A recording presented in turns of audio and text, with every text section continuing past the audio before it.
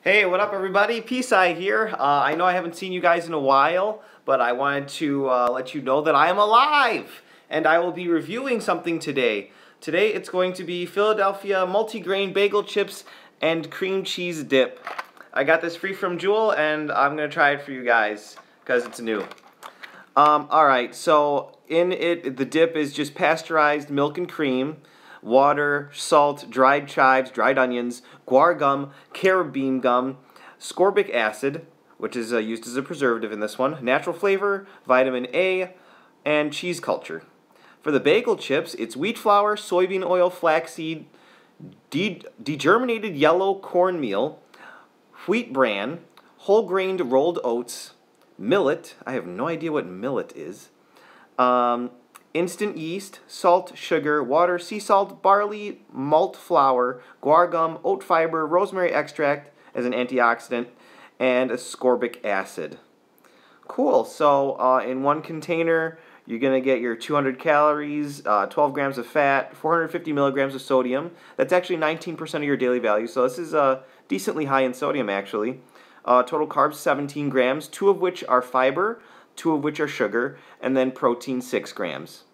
We do have some vitamin A, some vitamin C, some calcium, and some iron in here. So that's really cool. Let's open it up, see how it smells, see how it tastes, see how it looks. They definitely secure this bad boy. Don't want anything falling out. Alright, so we've got 2 little compartments here. You got your cream cheese thingy, and then your little bagel things.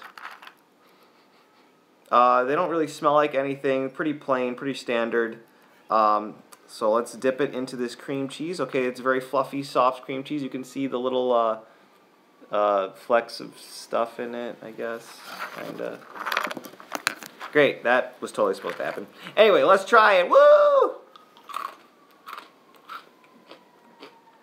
Nice crunchiness, nice flavor. Wow. You know what? This is a really nice portion size. I do like the way that it tastes, the way it crunches in your mouth, and the way the cream cheese is. They did have a bunch of other flavors. I'm sure they're good as well. But this is pretty good. I mean, it kind of tastes like a bagel and cream cheese. And if that's what your cup of tea is, and you don't want to go get it fresh, you could probably go get this. Let me try another one for you guys. Mmm.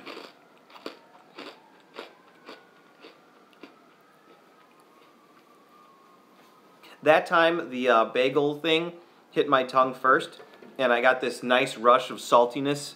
It's a great flavor. I actually would recommend this. So, let's give a rating for this. I haven't done this in a while. I can't remember how much they costed, because I got it for free. But I'd probably be willing to pay at least $1.25 for something like this. I can't imagine it'd be too much higher than that. So based on all those factors, I'd have to give this like a 9 out of 10. I mean, what's keeping this from having a perfect 10 out of 10? I don't know. It just feels not fresh, you know. It's just a container of things. Something like this can't get a perfect 10 out of 10, right? I mean, they are using strange preservatives that I don't really know exactly what they are. I'd have to look up what ascorbic acid is. But I'm pretty familiar with all the rest of the stuff.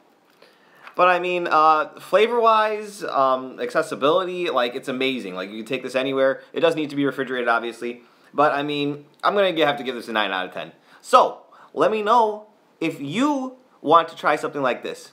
And if you do, then go buy it. Alright? Goodbye.